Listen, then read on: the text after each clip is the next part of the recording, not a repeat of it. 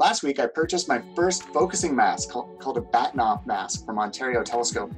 So there's a lot of videos online on how to use these and how to make these, and I just wanted to share my experience.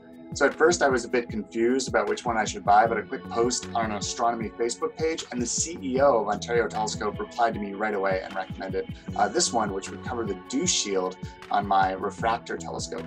So these cost about 20 bucks in the USA or about $40 in Canada, and the price does depend a little bit on the size of your telescope.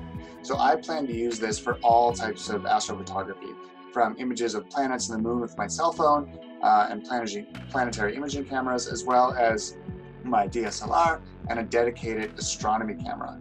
Since it helps to zoom in to a live view of the star, it probably works best with tracking telescopes, and so I probably won't get one of these for my Dobsonian. But in summary, it was extremely simple to use. So here's my son's telescope, and basically put it on. And then you do the rest on the computer or the back of your camera or your cell phone screen. But in summary, it was extremely simple to use, and most importantly, it gave me the confidence that I had achieved perfect focus, and for that, it was worth it for me.